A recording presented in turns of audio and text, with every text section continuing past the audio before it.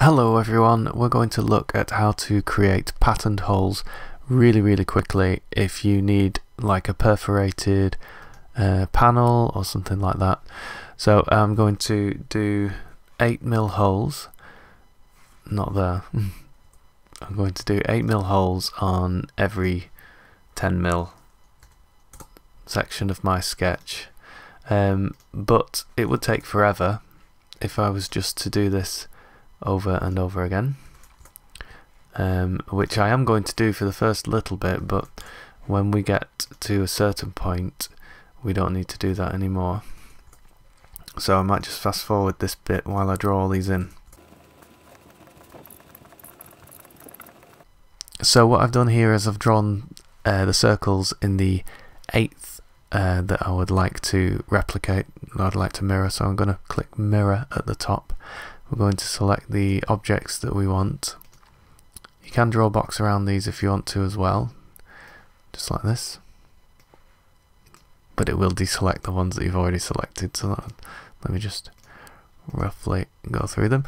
And then it's going to ask for a mirror line, and you may need to switch your origin on. It might be hidden right now, so make sure that's on, and you can do things like click this green line for the mirror line, and it puts you in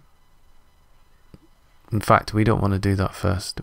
We want to select this diagonal line, so that will fill the quarter of the square up, and then we're going to go back to the mirror function. We're going to select all these circles again, and we're going to mirror line on the green,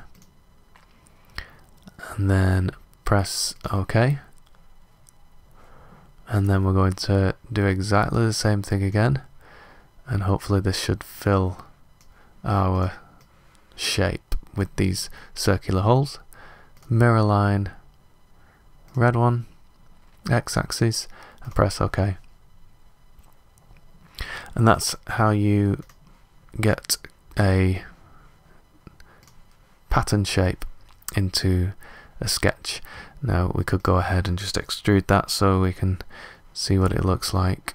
New body, we're going to pull it up 3mm.